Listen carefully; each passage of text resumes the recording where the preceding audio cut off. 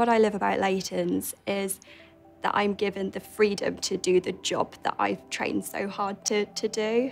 Since moving to Leightons, I've found that I've really enjoyed my career. It's given me the freedom to be what I feel is the best professional I can be. More than feeling empowered, I feel respected, and I think that goes a long way. The fact that we have a qualified dispensing optician in each practice is fantastic. They've just got so much more knowledge and expertise. So it gives you the reassurance that you're going to hand over to a fellow professional who will understand the intricate needs of each individual customer.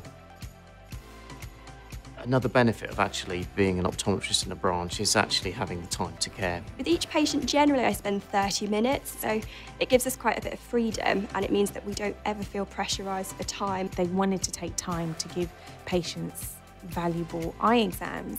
And when I started here, I was like, oh my God, I didn't know companies like this existed. Leightons are one of the only companies I know that invest so much in all of the latest technology.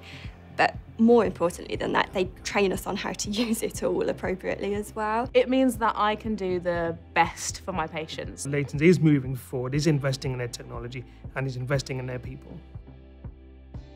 Optics has got to go through a wide, big change over the next few years, and I just want to be part of that, and they made me feel included in that. It's a family-run firm, and every individual branch should be part of it, a family, team working together. I love working with my team.